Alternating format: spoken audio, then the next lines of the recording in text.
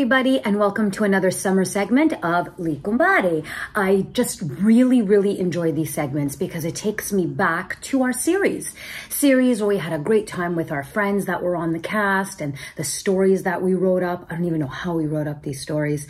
They just kept going on and on and on, and the creative juices were flowing, and it was just so much fun about the Italian-Canadian younger and older generation here in Canada.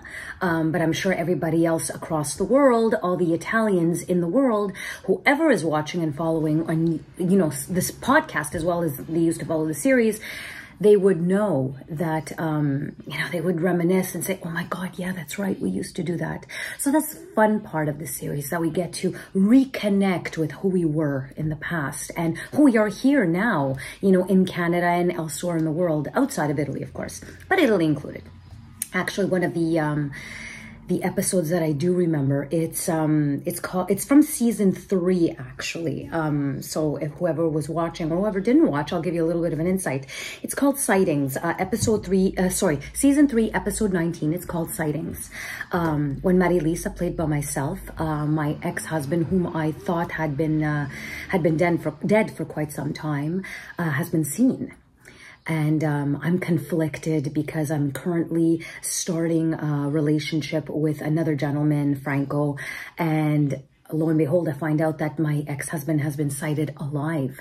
So I have a moment where I speak to my mother, and she's actually my real-life mother, Francesca.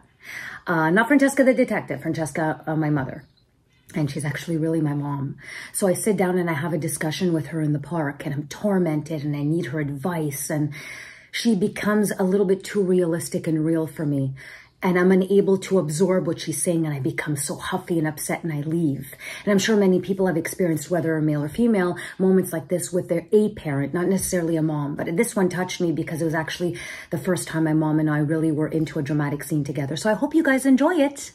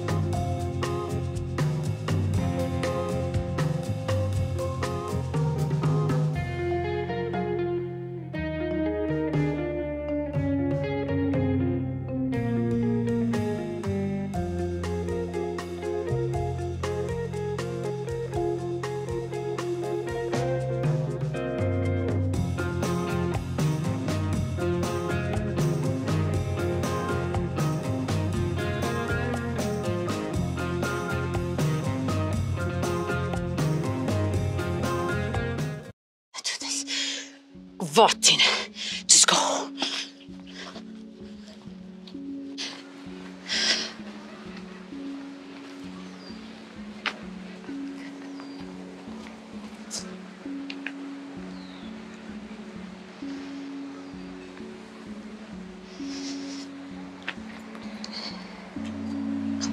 Come on. Somebody pick her up.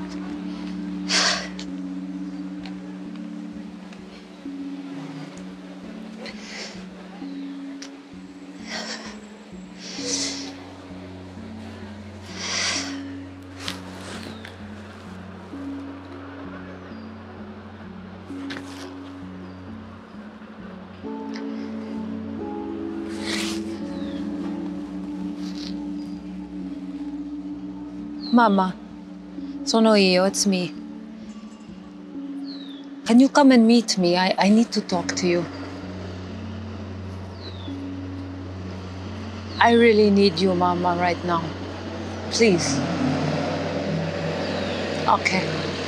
Okay, grazie. I'm at the park. Grazie.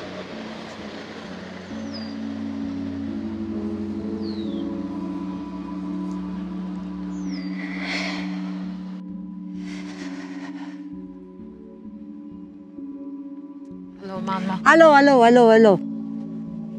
Aspetta. You calling me? You have a problema? Or you just want to talk? Nino, Nino? Okay, Nino. Let's talk Nino. I saw Nino, Mama. You saw Nino? See. Oh. Lisa, you saw Nino. You happy? I don't know what to do, Mama. Ma, what's the problem now? What's the problem? He's alive, Mama. He's alive. He's alive. I saw Oh, him. you did? Oh my Yes. God. You lucky. You saw your husband? I lucky. Mama, I saw Nino, a man who left me and my daughter alone. Senza niente. I was crying. My daughter needed to be consoled. He comes back out of the blue, nobody knows why. And I'm with Franco, Mama. What do I do? Franco, leave Franco alone. Who is Franco? Franco, I love Franco. You love you Franco. Your husband is Nino. My husband was dead. He come back. You see him dead? Mama, I don't care if I see him dead or I see him in a tree. The man was in front of my eyes today, but he had left me and my daughter. What am I supposed to do? Leave a man I love because he is back? I'm not going to tell you what to do. So then I ask you for advice. Why do you come No then? advice from your mama. You know you have a husband. He alive.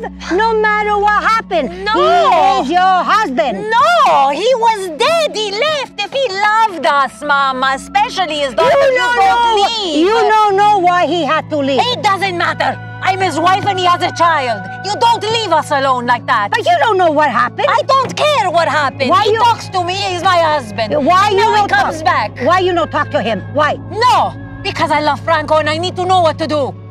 I'm not going to tell you what to do. Why do you bother coming at all? Because you asked me.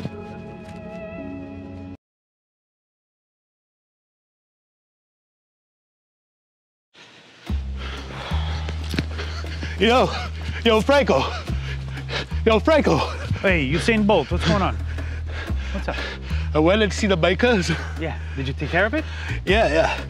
I gave them the money, and they roughed me up, man. They what? They grabbed me. They put my arms behind me like this. They Easy. were Easy. holding me like. Okay, stop. Easy. Calm. You went to pay the bikers. You gave them money. Yeah, I gave them the money. Okay. And they grabbed me. They go, "Don't you ever do that again." Do what? Walk up to them. I have no idea what to do. I have no idea. It's not like I snuck up behind them, man. When I give them the money, and they held my arms behind me. They grabbed you and they held you. Yeah. Are you serious? Alfie was there? Yeah, he was. And how did you give him the money? I went and see them.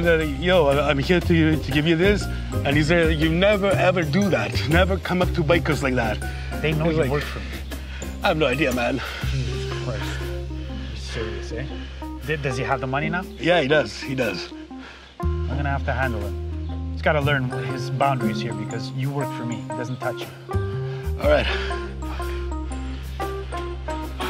Hey, what do you have to do now here? You busy or what? No, I just got back home and changed. Okay, look, I'm having trouble. I got a weird phone call from Luigi.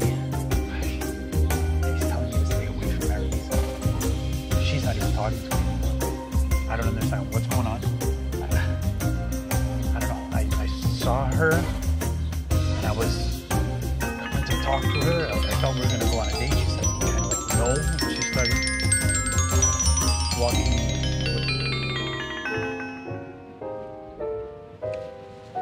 What's wrong, Sally?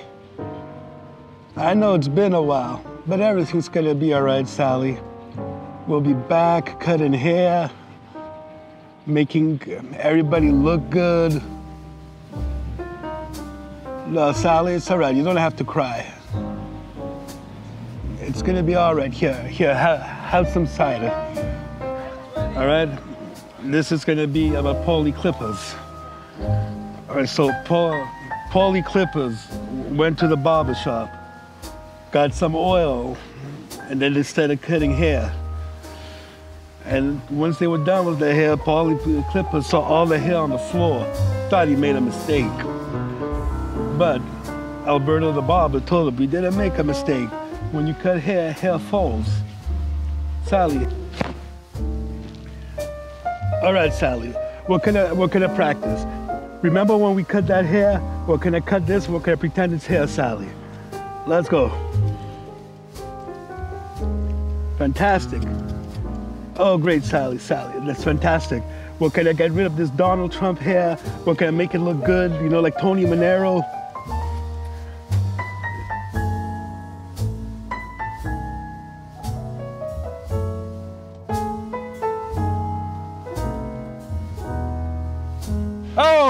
Oh, you want to wake up or what? I'm talking to you. Yeah, Barry, Lisa. You're going to listen to me or what? Yeah. I'm having problems here. All right, sorry, I'll listen to you. So, oh my God. So I was with her and she got all messed up, and I don't know, she just like left. I tried to follow her, like to say, hey, what's going on? And, like, she didn't even want to look at me. Maybe Nino's in the picture, maybe she's, I don't know what's going on. And then Luigi calls me and he's like, stay away from her. It's a warning, like a warning. I don't take warnings very well. I'm a bit lost here, I'm a bit screwed up, man. I don't know what to do. Okay, you gotta do me a favor. Sure. Use your speedy legs, take a run, and go look for Meredith. Just see what she's up to, okay? Don't make it obvious, but see what she's up to. I need to know what's going on. I need to know if Nina's back in the picture, if I don't know what's going on. Sure, I'll find out for you. All right, go do that. We'll talk. All right, we'll talk. Ciao. What a life. Jesus. Nothing's going right. Anyway.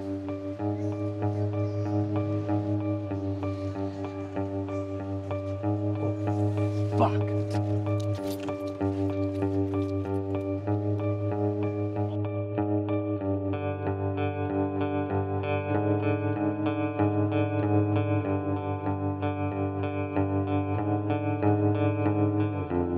Jesus Christ. What the fuck?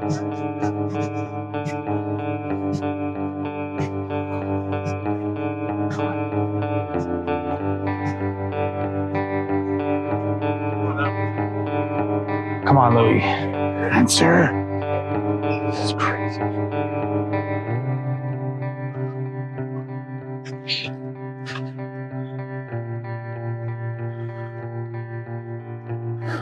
Oh my God. Benny.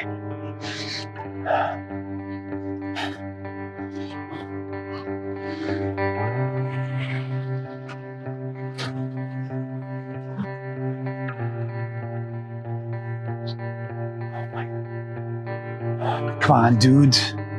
Pick up the phone.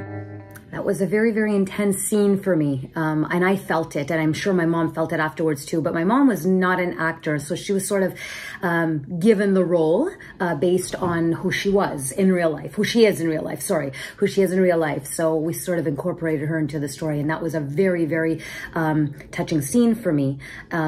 The episode itself, as you go on and you watch it, you see different interactions with the different characters.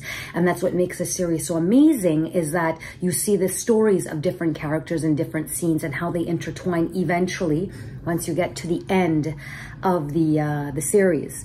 So this is something that I really, truly enjoyed. It was an amazing project. Will there be another Cumbare? We don't know. We don't know. There have been murmurings from some of the cast. The script itself was very fun to do. Will there be another one? We don't know. We'll have to see. So you can always give us your feedback on that. But I hope you guys enjoyed this segment, or this episode rather. I hope it piqued your interest to see what else these zany wild characters are up to. Stay tuned for our next segment for the summer.